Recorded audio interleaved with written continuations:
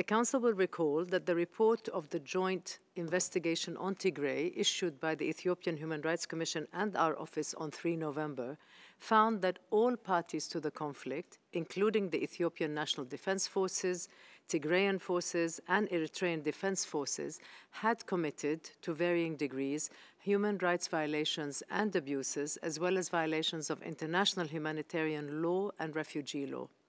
Some of the incidents investigated could potentially amount to international crimes, including war crimes and crimes against humanity.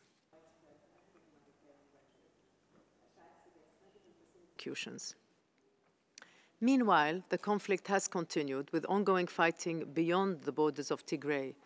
Our office continues to receive credible reports of severe human rights violations and abuses by all parties.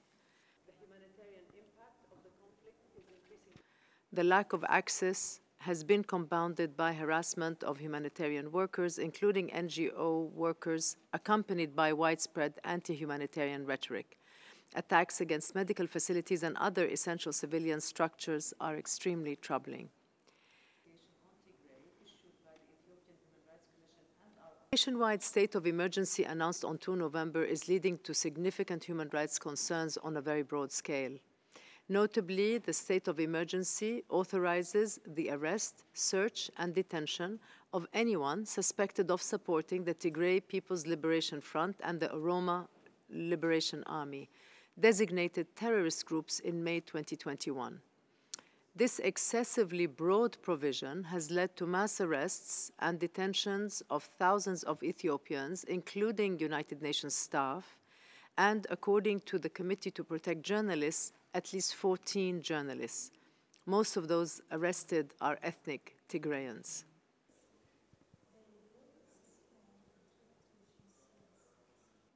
While some of those arrested over the past 6 weeks have been released, we estimate that between 5,000 and 7,000 remain detained, including 9 UN staff members. Many are detained incommunicado or in unknown locations. This is tantamount to enforced disappearance and a matter of very grave concern. Access by independent monitors has been a major challenge. Reportedly, many have been subjected to inhuman and degrading treatment and extreme overcrowding, in addition to their prolonged detention without charge, access to lawyers, or any other form of due process.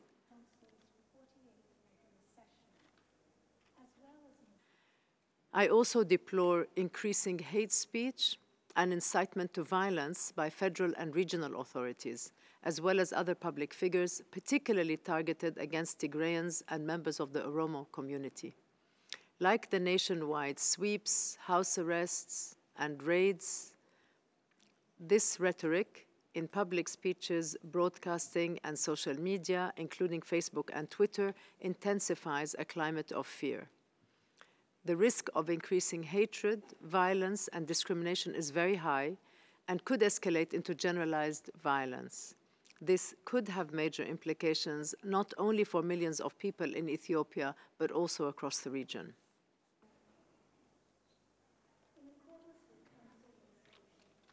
Humanitarian workers must urgently be permitted rapid, safe, and unimpeded passage to assist all civilians in need in Tigray and other conflict-affected areas.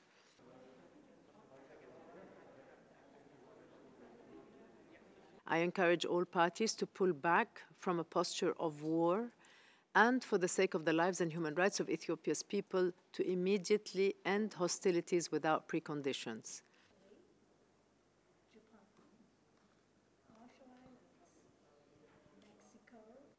Notably, all people detained under the state of emergency must continue to be treated fully consistently with international standards, including knowledge of the grounds of detention, as well as of any charges against them, and prompt and fair trial.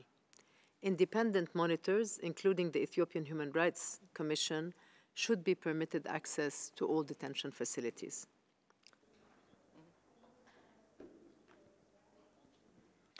The onus is on the state to discharge its primary responsibility to deliver fair and independent proceedings that address the full range of violations identified, not only isolated individual instances, and to take into consideration applicable command responsibility.